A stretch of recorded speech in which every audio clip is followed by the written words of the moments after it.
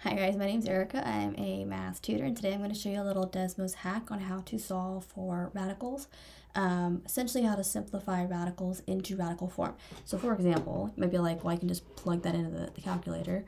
Let's say you want to find what square root 320 is. DESMOS is going to give that to you automatically as like a decimal, but if you want this answer in radical form, there's a little hack, okay?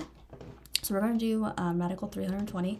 We're going to leave that up there just so you guys can see it as like reference of what we're working on. So what we're going to want to do, it's a little hack, okay? Table. So the way you do that with table, is you just type out table with your keyboard, and once you push E, it automatically does a table for you.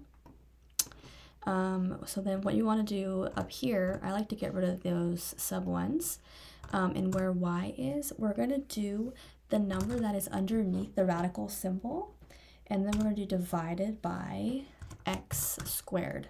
A little trick on your keyboard, people always ask, how do you do the squared? On your keyboard above the 6, there's going to be a little caret, so you want to do shift and then push, usually it's 6, but whatever button has a little caret. Let me see if I can, the caret looks like, oh, it's not going to give it to you. It just looks like a little, I don't know, upside down V, I guess you would say. So what we're going to do is do caret square. Okay, that's what we want to do. On the left hand side, we're going to do -2, -1, 0, 1, 2, and then just start doing enter, enter, enter, enter, enter. Now the idea here is you can see that DESMOS is starting to graph it, but the idea here with our table, is we want to get to the point where we're having a lot of decimal after decimal after decimal after decimal. Once we get to the point where we're all getting only decimals on the right hand side, we want to scroll back up, and once we hit the first full whole number, which for us here is 5, so scroll to the bottom.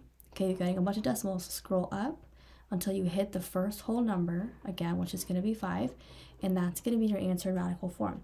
So the answer is going to be whatever's on the right hand side is underneath the radical, and then what's next to it, so the 8 for example, is going to be outside of the radical. So the answer of square root 320 in radical form, like simplified, is 8 times square root 5.